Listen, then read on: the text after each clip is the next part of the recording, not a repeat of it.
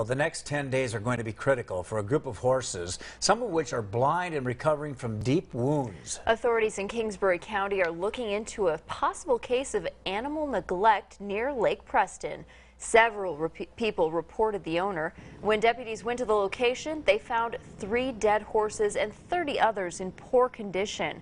KELOLAND's Brady Mallory visited 9 of the horses today and shows you how they're recovering. This is the second stud, stud 2. So he was in the barn. There's a special bond that happens between a caregiver and a patient. It's heartbreaking to see them. But these horses are still somewhat of a mystery to Nina Ring.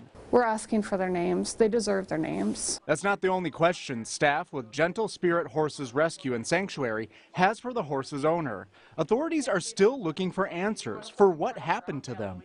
But Ring says there are some clues. Many of them, like the 3 that are in stalls here for special care, they don't have any muscles, any fat left. There's many reasons that could happen. Obviously, the most prominent is not having the correct feed. Ring says they're on special diets right now. Some of them are blind from eye injuries and dealing with hoof problems. The rest of the horses are recovering elsewhere, but Ring says these 9 are in the roughest shape, and that's why she brought them here.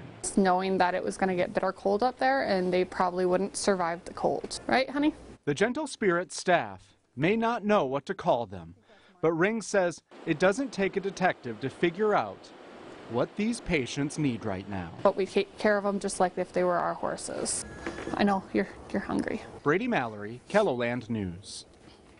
We attempted to find out if anyone has filed any criminal charges in this case. The Kingsbury State's attorney says he cannot comment on the investigation.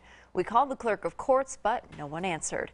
Ring says these horses need people to foster them. To find out how, we've listed a link under this story at KELOLAND.com.